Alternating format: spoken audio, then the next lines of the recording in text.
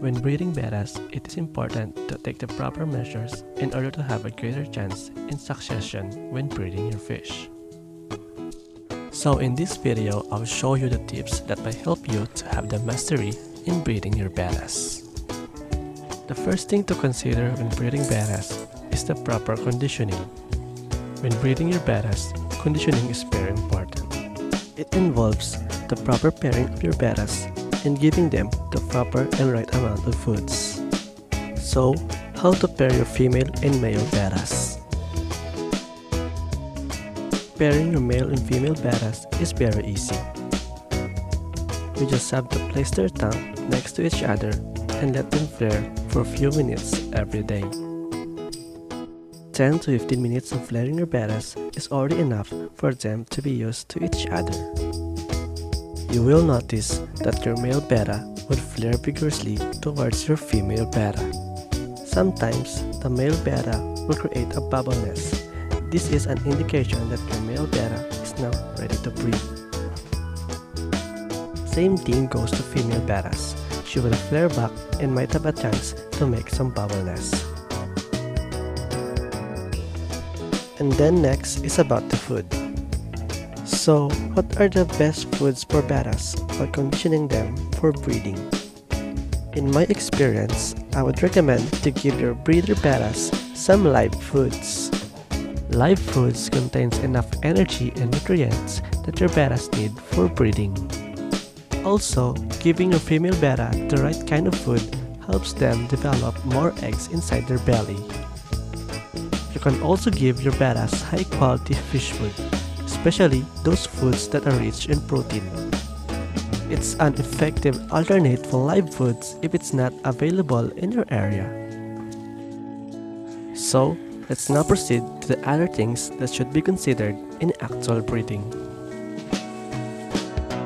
So next on the list, which I consider as the most important factor in breeding your betta, is the water quality. Optimal water condition is an important thing in breeding bettas. Clean and conditioned water helps your bettas to breed faster. Clean and conditioned water saves you from failure in breeding, because dirty water gives stress to your bettas. Also, it might contaminate your eggs, leading to bacterial and fungal blooms. While your male breeder betta takes care of the eggs, it will eat the damaged and dirty eggs. There might have a chance that the good ones will also be eaten. So if you have bad water quality, your male betta would likely eat all the eggs. So how to give your bettas optimal water condition? In my experience, I'm always using Indian almond extract because I believe that it is very effective when breeding your bettas. My mixture contains methylene blue, rock salt, and of course the main ingredient, the Indian almond leaves. Indian almond leaves has antibacterial properties that prevents infection on your bettas wounds. These wounds are caused by aggression between two breeder bettas. Methylene blue is for fungal protection. It prevents fungus development on eggs. Rock salt reduces the amount of water that your betta absorbs, putting less pressure on its gills and kidneys. You can click and see the link above to know the process on how I make my Indian almond extract.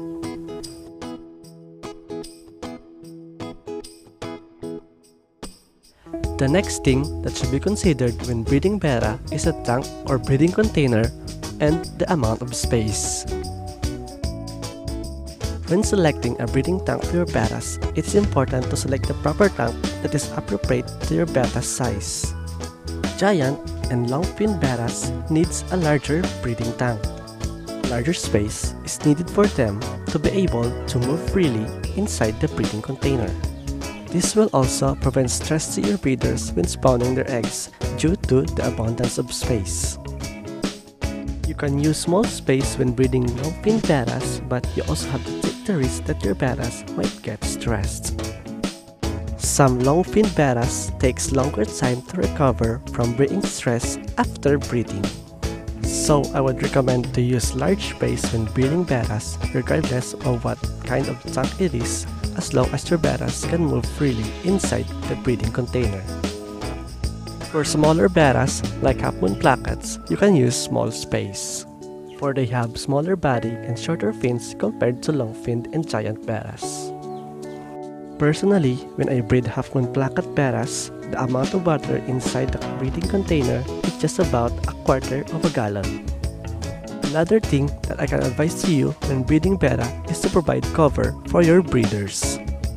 Betta needs privacy when breeding, so any disturbance around them that they would see and feel will give them stress.